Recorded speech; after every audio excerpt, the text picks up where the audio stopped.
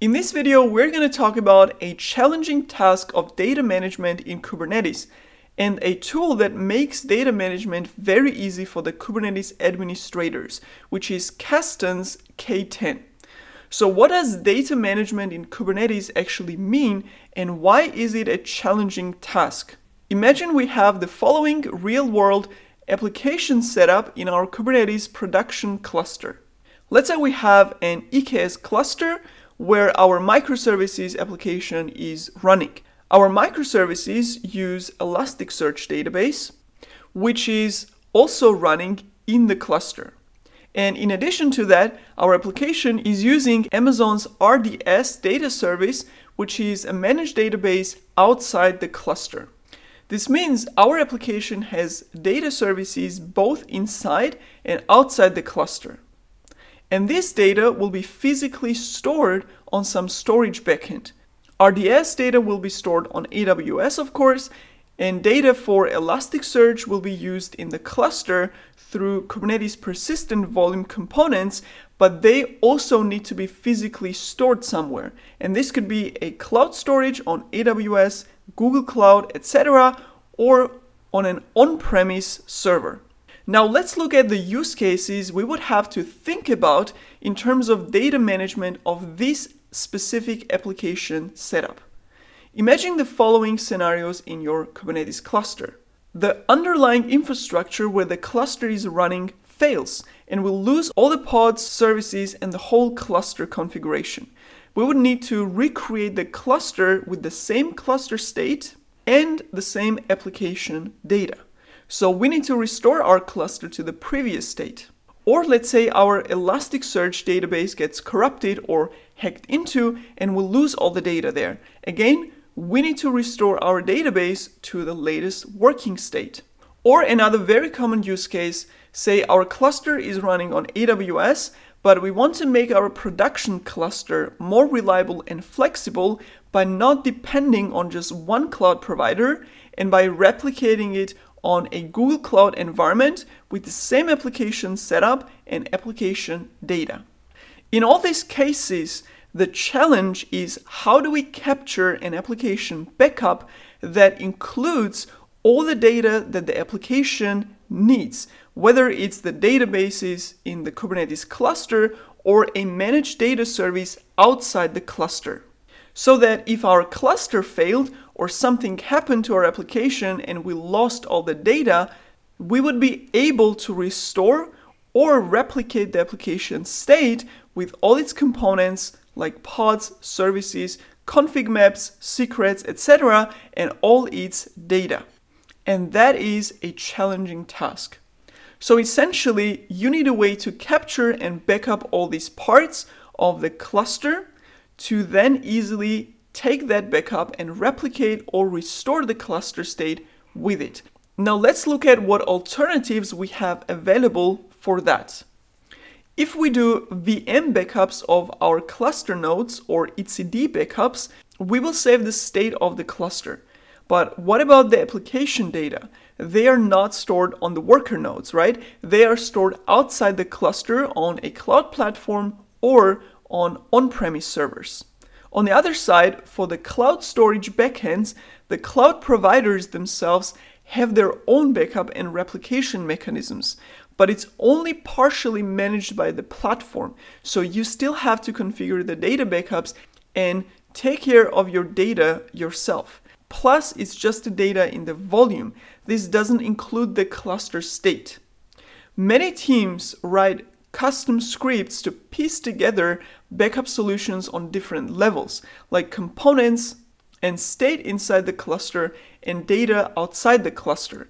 But these scripts can get very complex very soon because the data and state is spread on many levels and many platforms. And the script code usually ends up being too tied to the underlying platform or infrastructure where data is stored. The same goes for the restore logic. Many teams use custom scripts to write restore logic or cluster recreation logic from all the different backup sources. So overall, your team may end up with lots of complex self-managed scripts which are usually hard to maintain. And these are exactly the challenges that Kasten's K10 tool addresses. So how does K10 solve these problems? K10 abstracts away the underlying infrastructure to give you a consistent data management support no matter where the data is actually stored. So teams can choose whichever infrastructure or platform they want for their application without sacrificing operational simplicity. Because K10 has a pretty extensive ecosystem and integrates with various relational or NoSQL databases, many different Kubernetes distributions, and all clouds. So instead of backup scripts for each platform or level, you just have one easy UI interface of K10 to create complete application backups in the cluster. So everything that is part of the application, like Kubernetes components themselves and the application data in volumes, as well as data in managed data services outside the cluster, will be captured in the application snapshot by K10. So you can easily take that snapshot and reproduce or restore your cluster on any infrastructure you want. And K10 works with policies. So instead of manually backing up and restoring your applications, which means more effort and higher risk of making mistakes, you can configure backup and restore tasks to run automatically with the settings you define in the policy. Now, what if you have multiple clusters across multiple zones or regions, or even across cloud platforms? How do you consistently manage tens or hundreds of cluster backups? For that, K10 actually has a multi-cluster mode. In K10's multi-cluster dashboard, you have a single overview of all your clusters, as well as a way to create and configure global backup and restore policies that you can then apply to multiple clusters. Now, if you have hundreds or thousands of applications across many clusters, of course, you don't want to create policies on the UI. And for that, K10 actually provides us with Kubernetes native way of scripting policies with YAML. So you can also automate your policy creation and configuration as part of your policy as code workflow. Now let's see how K10 actually works.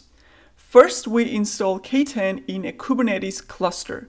We can install it easily using a Helm chart in its own namespace. Once deployed, K10 will automatically discover all the applications running inside the cluster. And in our case, let's say we have a MySQL application running in its own MySQL namespace with persistent data storage configured.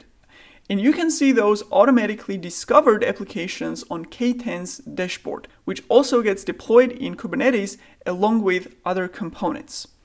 The applications card also shows warning that the discovered applications are unmanaged, which means we don't have any backup policies configured for our applications yet. So basically the application data isn't protected. That's what the warning is about. And for each application, we have a details view, which shows all application-related components grouped together, including all the labels, data components, workload, as well as configuration and networking components. So as a next step, we can create automated backup policy for our MySQL application to protect MySQL application and its data. And if I click on New Policy, I can create a policy for my application with all needed configuration options. Creating a policy on UI is as easy as simply choosing a snapshot action and selecting which application you want to backup and how often. Now, you have an option to decide exactly what you want to back up. We can choose to protect everything that's associated with that application, or be more granular and protect only some components of the application using filter resources.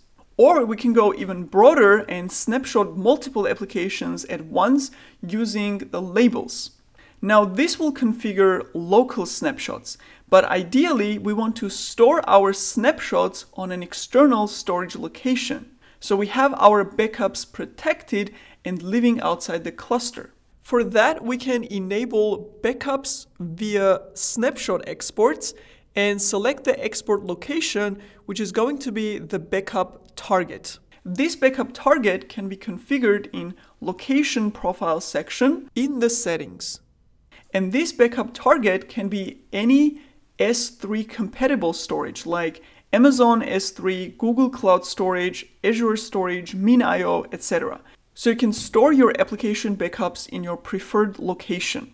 So in our case, we can configure a MinIO storage profile by adding the credentials and endpoint, bucket name, and save profile. Now we can use this location profile as a remote storage location for our snapshots by selecting it here. And before creating the policy, if we click on this YAML button here, you will see the policy component in a familiar YAML format. And this is actually the Kubernetes native API behind this policy. So everything you see in the UI is enabled by this API. So you can script your policies. And this will be very useful if you have hundreds or thousands of applications in your cluster that you want to back up. And you need a way to scale your policies and configuration options. So we create the policy, and this policy will run every hour since we configured an hourly backup. But we can also run the policy manually at any time. So if we click on Run Policy, this will trigger a backup job that you can see on the dashboard.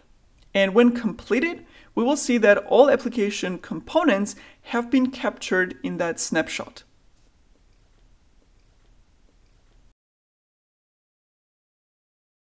Now that we have a backup of the application with a local snapshot as well as its remote copy, we have the whole application protected. So if something happens and we lose the data or application gets misconfigured, etc., we can restore the application from the latest snapshot simply by clicking Restore and selecting the snapshot. We can restore the application or even clone it in a different namespace in the same cluster. In our case, let's clone the MySQL application in a new namespace called MySQL clone. And when I click on Restore, this will trigger Restore job. And if we go back to the cluster, we can see what's happening in the background. New namespace was created and we brought back all the application components and application data, so they are now all available in that new namespace. And finally, when you're restoring the application, maybe you don't want to clone and run the application exactly the same way with the same configuration. For example, if you're cloning your application to another platform, maybe you want to change the storage type to use the storage of that platform, or change the number of replicas of your applications, or change the availability zone the application will run in, and so on. You can actually do such adjustments to the application when restoring it using what's called transformations in K10. Just by selecting transformations as an option and then basically configuring what you need to be adjusted. So as you see, K10 can make the data management for applications running in Kubernetes way easier. And you can actually get started with K10 for free, as it has a free forever option for managing up to 10 nodes. And even more, in the description of this video, you will find a link to K10's page where you can go through a hands-on lab to quickly try out the tool yourself without any cluster setup, as well as the link to the free K10 version. So make sure to check out those links, and with that, thank you for watching and see you in the next video.